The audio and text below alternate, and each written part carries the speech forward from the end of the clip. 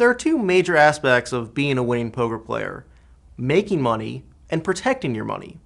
Making money is the strategy decisions. It's what's done at the table, knowing how to play optimally, how to read the players, and what decisions to make based on those reads. Protecting your money is done away from the tables. It's knowing when to play, what limits to play, when to move up, and in general, how to protect your bankroll. In this lesson, I'm going to be talking to you about how to protect your money so that, coupled with a good solid strategy at the tables, you'll be able to stay in action and grow your bankroll safely. In this lesson, we're going to be talking about the allure of tournaments, the advantages of cash games, bankroll building for beginners, and finally, the next stage in money management.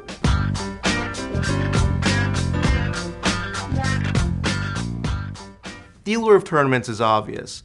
You can turn a very small investment into an extremely large return. Oftentimes, beginning players will see these tournaments on TV or watch their favorite players online on Sunday and see these returns being made and say, that's what I want to do with my bankroll. What they fail to consider is that the variance in these tournaments is so huge, much larger than in probably any other form of poker. It's very easy to go 10 or even 20 tournaments without so much as a cash, and probably 100 or 200 tournaments without a final table or a win. What I would suggest is to put a small percentage of your bankroll and use that for tournaments, and take a larger percentage of your bankroll and put that into cash games. Now, let's talk a little bit more about the benefits of building a bankroll through cash games.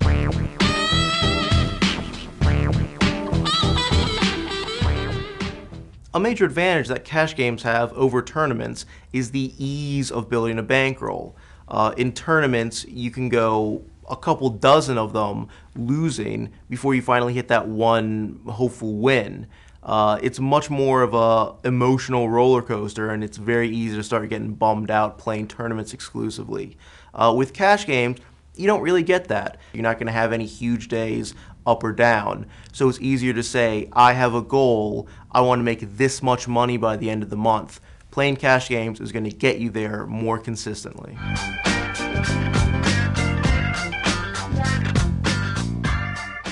Let's say you're a recreational player who's been playing for a few years, but mostly dabbling in tournaments and have never taken cash games very seriously. So you're not that sure what an achievable win rate is. I'm going to show you through this example what it's possible to do, turning $50 into $500, playing only low-limit cash games. This example assumes that you're familiar with the game. Maybe you've been around for a couple of years, playing the game in your spare time, so you're comfortable multi-tabling. So a safe assumption, playing limit hold'em, is that you're going to be able to win 2 big bets per 100 hands. Now, if we 4-table, you're going to get in 400 hands an hour. 6 max tables usually get in 100 hands an hour. So you're having a win rate playing limit hold'em of 8 big bets per hour. That's what we're going to base our experiment on. And we want to follow good bankroll management because we don't want to go bust. So we start with our $50. We're going to start off at 10 cent, 20 cent. We're going to play that for 62.5 hours. After 62.5 hours, we'll have profited $100. We add that to the bankroll. Now we've got $150. We're going to move up in limits to 25 cent, 50 cent. We're going to play 25 cent, 50 cent for 37.5 hours. After that 37.5 hours, we'll have made another $150. Add that into the bankroll. We're sitting with $300. We move that $300 on up to 50 cent, $1 limit. We only play that for 25 hours. We've already made another $200. Add that to the bankroll. Now we've got our goal, our $500 bankroll. It took us 125 hours. We've grown $50 to $500. I know playing 125 hours seems kind of daunting, but you can look at it as paying your dues. This is a one-time investment of time, and at the end of this one-time investment, you now have a very comfortable bankroll of $500. In addition to the money that you earned, you also got a ton of experience. So going forward, you can be that much more comfortable in the games. You can take your bankroll and you can experiment, or you can just stay at the limit that you're at and generate a steady $8 an hour. Let's say you followed my example and you've built your $50 bankroll up to $500. Or let's say you're already a recreational player who has around a $500 bankroll to begin with.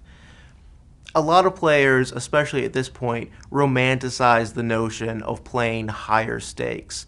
They see the big stakes games running and they get a little full of themselves and they want to play it and make a lot of money and prove themselves.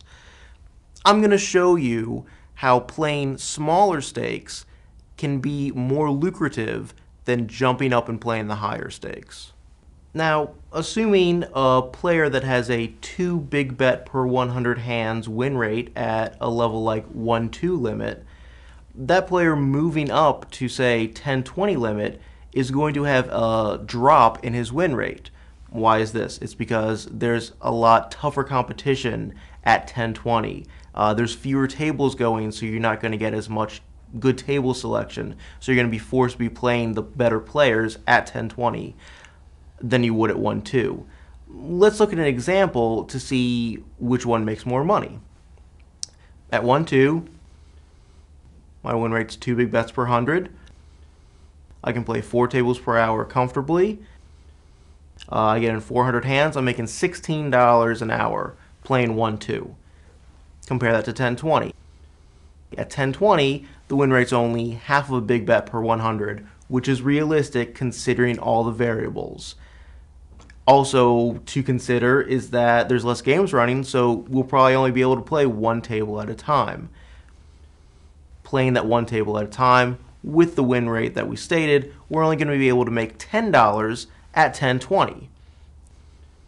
Even though the 10-20 game is 10 times larger than the 1-2 game, we see that we can actually make more money at the 1-2 game. Not to mention, we're doing it in a much safer fashion because that's actually within our bankroll. So moving up too fast or playing a level where you're significantly underrolled has a huge impact on being able to generate future profits. Even if you take pride in being a winner at bigger stakes, there can usually be more profit made to you at the lower stakes.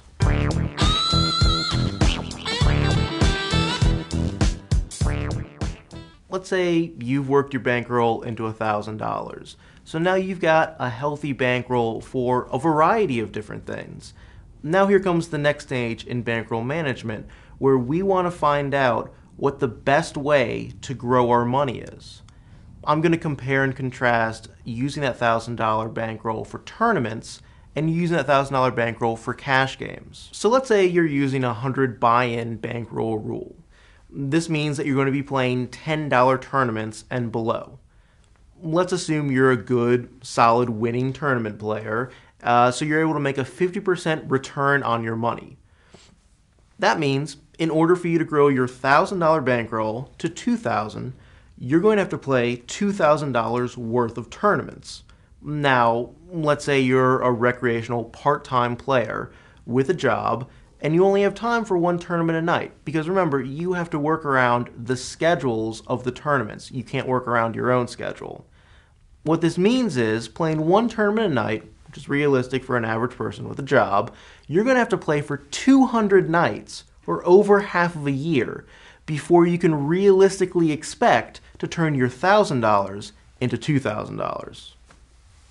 Now let's compare this to cash games. Using your $1,000 bankroll, even taking a super conservative approach, you're still fully rolled for 1-2 limit hold'em. You have 500 big bets to start with, that's more than enough. We're assuming you can play 4 tables at once, so playing 4 tables of 1-2 limit hold'em, you're going to get in around 400 hands an hour, still. With a fair amount of skill, you're still going to be making 2 big bets per 100 hands, meaning you're going to make about $16 an hour. When all is said and done, it's going to take you 62.5 hours to build your bankroll from $1,000 to $2,000, and that's only playing 1-2 limit hold'em, never moving up. You can work this 62.5 hours into your schedule any way you want.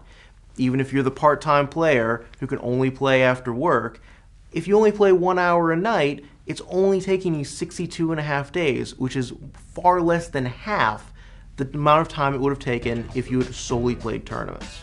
In this lesson, I didn't talk about strategy at all. I talked about something that's as important, but is more often overlooked: how to build your bankroll safely and manage it to protect yourself from going bust.